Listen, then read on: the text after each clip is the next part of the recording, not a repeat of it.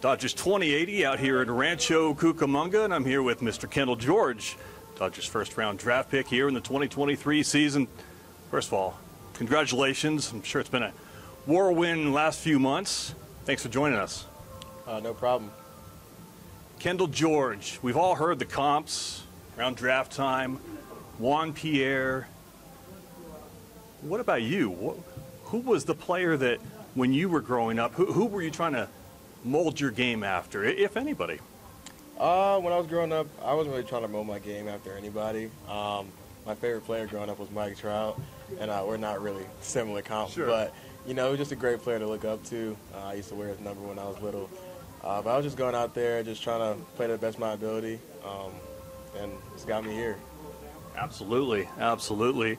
I mean, Mike Trout is a pretty good favorite player to have there. Had you seen Juan Pierre play? I'm interested in that. I had never seen him play before. I had heard his name, but Sure. just never really got a chance to see him play.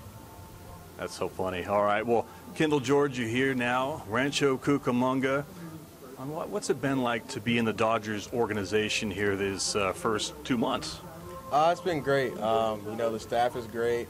The coaches are great. Just like the whole environment is great. It's just really like a first-class organization, and I think it's just the best place for me to be.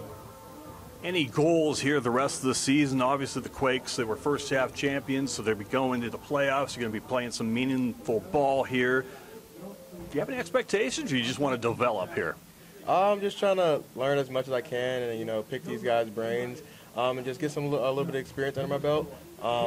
You know, just go out there and have fun. Kendall George from Humble, Texas. If you could describe yourself in one word, what would it be? Electric. Electric. I love it. Kendall George, thanks for the time, my friend. Go get 'em.